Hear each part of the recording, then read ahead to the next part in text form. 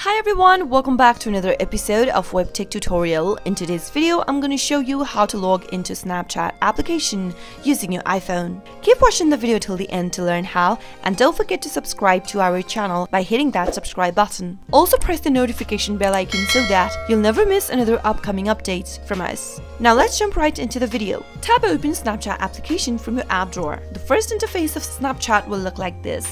Go to the login button if you want to log into your account. If you have an existing account for Snapchat, but if you don't, you'll need to tap on the sign up button and register yourself in order to create a new account for Snapchat. Once you tap on the login button, this will be your login area for Snapchat on the next page. Type in your username or your email address that is associated with Snapchat into the first text box. Once you do that, you'll need to type in your password on the next field. Make sure to type in the correct password that you created for your Snapchat account. Once you're done entering your credentials and it is correct, tap on the login button in blue. But in case you've forgotten your password and you don't know how to log into your account, simply tap on Forgot Your Password link and follow the on-screen prompts to retrieve your password back for Snapchat. Once tapping on the login button, wait for a few seconds and you'll be able to find yourself inside your camera screen of Snapchat. That is how it can be done. I hope you found the video to be helpful. If you did, go ahead and give us a thumbs up. I'll soon be back with more tutorial videos like this. Thank you for watching.